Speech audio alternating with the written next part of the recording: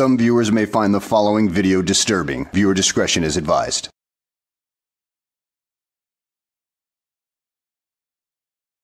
Well, hello and welcome back to the channel, everybody. In today's video, we find ourselves in the court of Judge Middleton as he takes on a Karen who makes all sorts of excuses as to why she ended up missing several court dates and everything like that. And all her excuses are as pathetic as they can be. Now, shout out to the Real Legal channel. The link will be in the description, so go ahead and give them a like, comment, share, and subscribe, and share some love with this up-and-coming channel. So let's go ahead and sit back, relax, and enjoy the show. I'm Judge Middleton. I'm here at the courthouse. Mr. Middleton. Your attorney. I'm here today. What's that? I'm kind of curious why I'm here today. I was pretty sure I served my sentence out. Yeah, spoiler alert, just to be on the lookout for this. Yeah, she ducked out on the sentencing hearing of her original trial, so she was never sentenced to begin with. And, well, she'll come up with all sorts of really pathetic excuses as to why she never made it to the hearing. So, yeah, it's understandable why this Karen, well, is in the screwed up position that she is in now. It's all her own damn making. You never showed up for the sentence. I was pretty sure I was released to, and I served my entire sentence for the entire in 2022. Yeah, that's not exactly how that works. You've got to be at your sentencing hearing to hear your sentencing and all that other good stuff. I mean, that way they can make sure it's all kosher. So yeah, I don't think it's going to work out for you. That might have been in front of Judge Stutzman, but in this case, it was file 212545. You were the judge in the case. All right. Well, in this case, you're charged with illegal entry. Here, correct? Yes. And the matter was set for sentencing. I thought I'd already served my sentence. On August 31st. I thought that's when I got out. 2022. I was here for like 60 days. Let's go through the history of this. Ms. Casey Strong is here with us from the public defender staff. And she, I asked her to come in. All right, let's go back. On December 21st, you allegedly illegally entered a... so in 2022, I was picked up and served the rest of the sentence. Just wait. I'm going through this. Okay. And you got arrested and posted a bond in January of 2022. Yep. Attorney Timothy George was appointed to represent you, but he had a conflict, and the attorney then became Rhonda Ives. On July 13th of 2022, you got arrested for failing to appear, and you pled not guilty again. So I set the matter for an attorney pretrial for August 5th.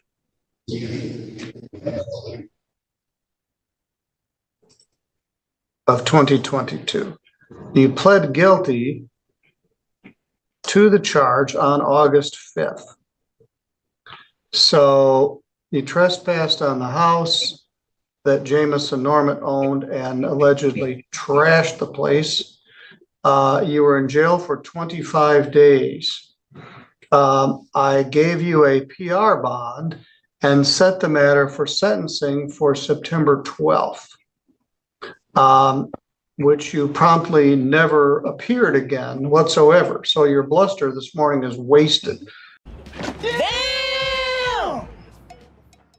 You were in jail for 25 days. You entered a plea. I let you out of jail, and you never showed up for the sentence. You never got sentenced. I never got What? any notice to appear. I told When I you in the left. courtroom. When I may have left, even I given you never got something. I told you the matter was set for sentencing on September 12th of 2022.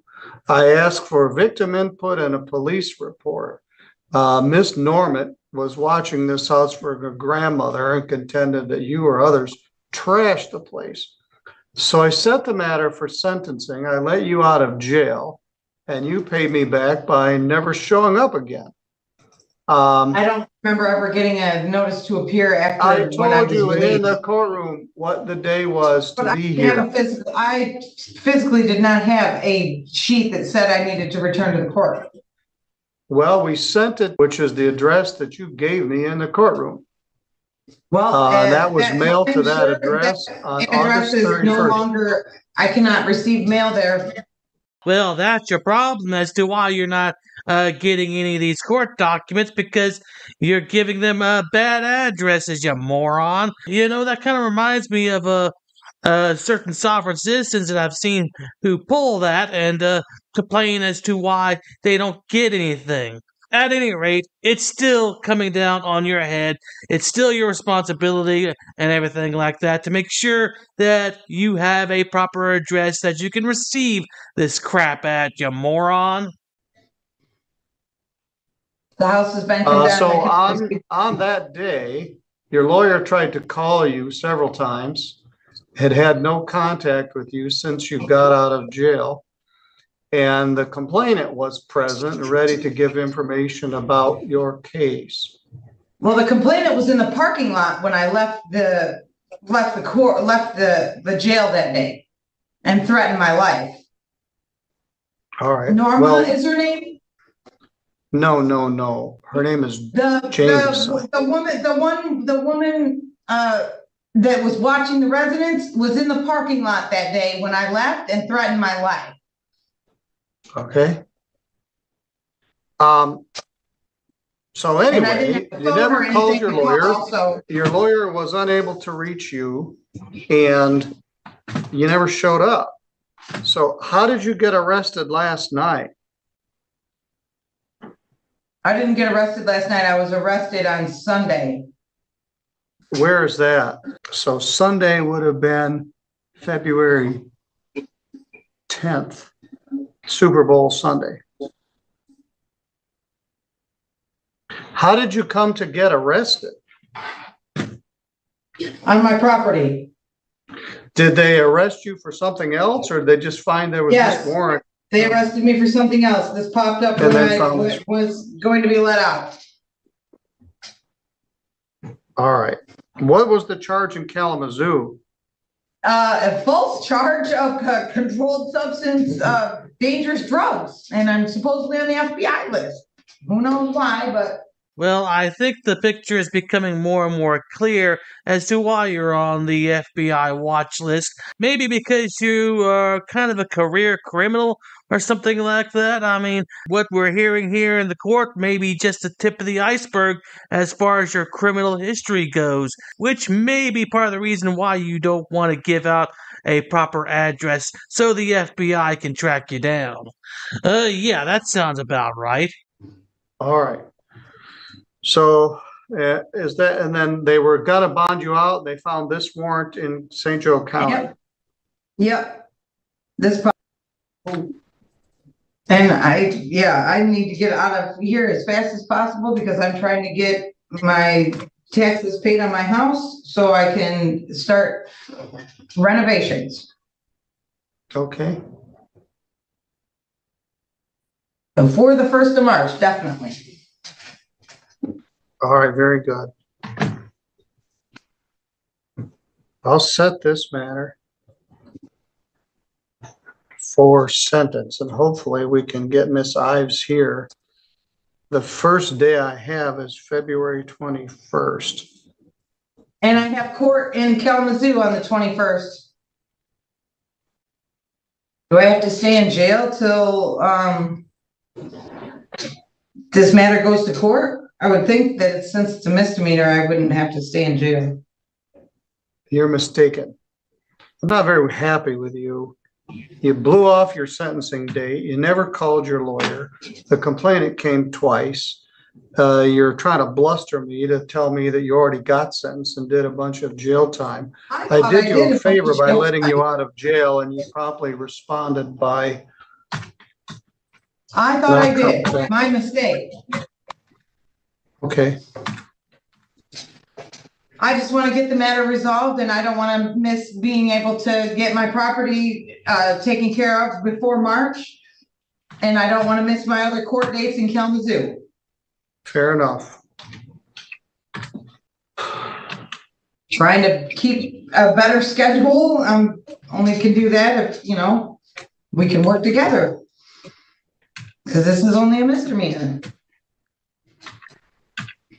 Not that that makes it any less important.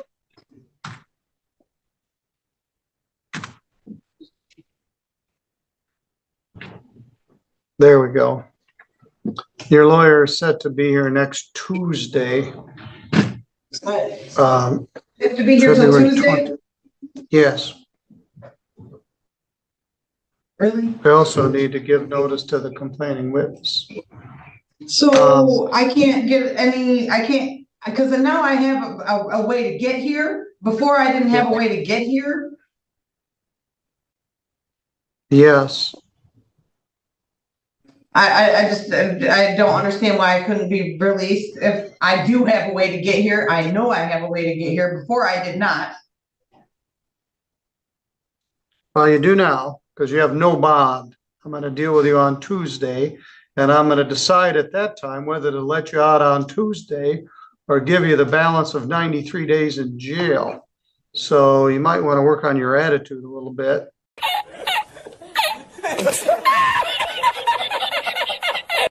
Sorry, Judge Middleton, but I have to disagree with you on this. I think it's far too late for her to work on her attitude problem because she's already so far deep in the rabbit hole. There is no escape from that attitude. I'll have your lawyer, Rhonda Ives, here at that time. We'll have the complainant here.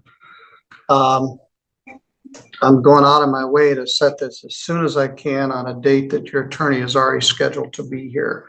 Just because you're strenuous in your statement doesn't mean it's correct. The bottom line is I let you out of jail. You blew me off. You never showed up. You never called your lawyer. Your lawyer couldn't call you. I told you the date in the courtroom. I mailed the notice to the address that you gave me. You've been AWOL for 2.5 years. So we'll deal with this on Tuesday. No, this is it. I'll see you Tuesday at 9 o'clock. Sorry, Karen. You had your chance. The judge gave you a chance. Everybody gave you a chance. And you kept on blowing every chance you got. So there's only so many chances you get before people say to hell with you. And you get what you get out of it. And that's what you got. You're getting nothing in return anymore. So at any rate, guys, I hope you enjoyed the video. Thanks for watching. And I will see you on the next one.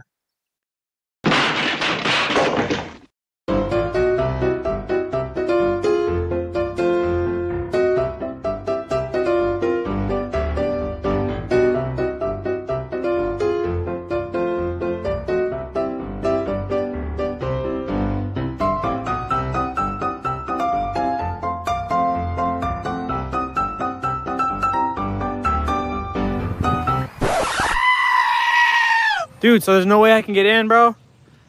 Come on, I'll put you on my YouTube. But shut up, Wesley. You gotta put signs up, ma'am, if it's... Are you Glenn Serio? Who's that?